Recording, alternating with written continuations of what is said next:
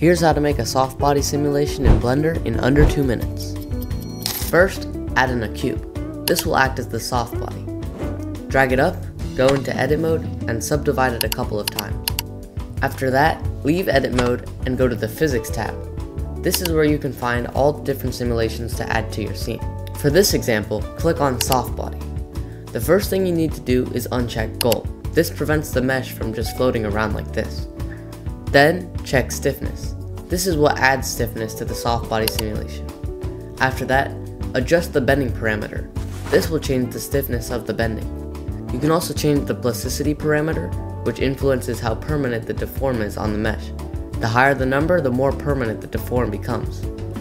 There are a lot of other settings you can change on your own, but for this example, I'm just going to keep it as this. After this, just add in a plane, and under the physics tab, click collision.